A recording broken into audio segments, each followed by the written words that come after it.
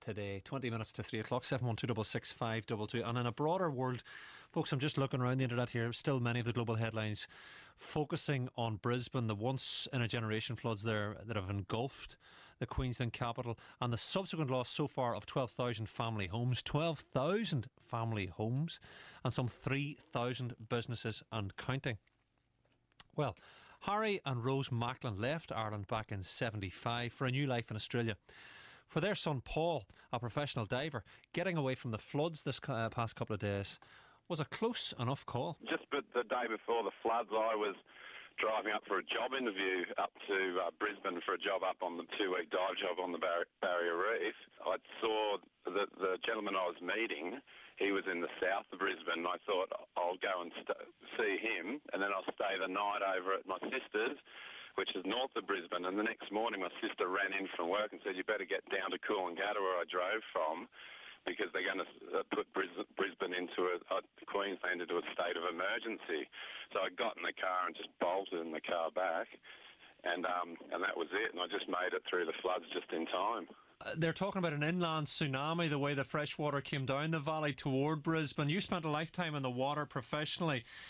Is that overstating the case? They're talking about it like a dry land tsunami? I think what happened is because of the floods in 74, like the population wasn't as bad, but what the situation in Brisbane was like, as you know, like the floods at the dam, the Wivenhoe Dam, it was at 190% capacity.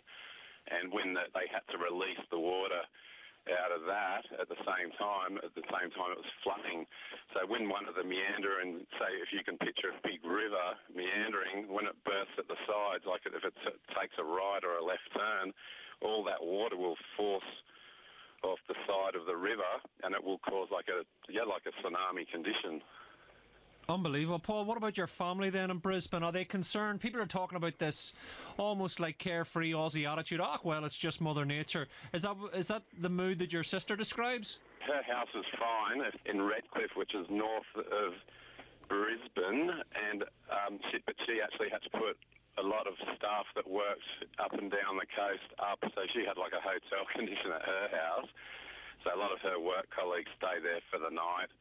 And, they were kind of phoning friends. All the phone lines went down too, it was a bit of chaos and no one knew who was where or what was going on. And I think today that everyone was in a little bit of shock everywhere because you can't know supplies are getting through and whatnot, but things are calming down a bit now.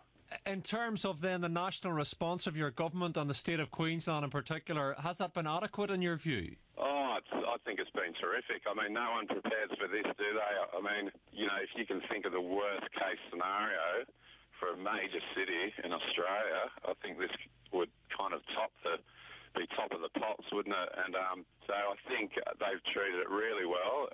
One of the major kind of compliments, I'd say, which you've been hearing a lot from the government, is how Gillard has been, and Anne Blythe from Queensland, she's been giving everyone a step-by-step account every 2 hours, and so people know where they stand. So, of course, in situations like this, you get a lot of rumours, like there's rumours of dams breaking, and, they were saying just what you hear every 2 hours are the facts, and what you hear, is basically just rumours. So people have been kept up to date, which is pretty good. It's still not over yet. I mean, the worst was probably last night, but we're still getting cyclone conditions coming from the north, so it's looking like a very, with this, the conditions this year, it's looking like we're going to get a lot more storms too. And Paul, just finally, they're talking about a rebuilding on sort of a post-war scale. Do you foresee an entirely new Brisbane once it's all over and dealt with? Well, I think, when Brisbane in 1974, when they had the last floods, it was a whole different Brisbane than what it's like today. The infrastructure's a lot better. People are set up. The houses are stronger.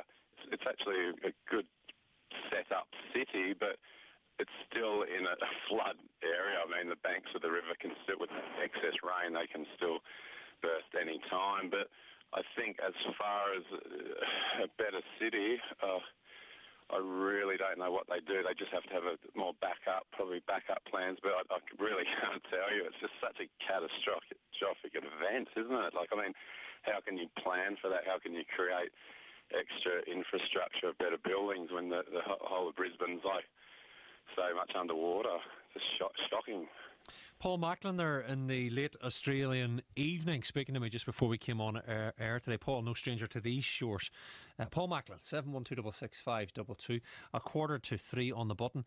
The worst I've ever saw, Mark, in terms of inattentive driving was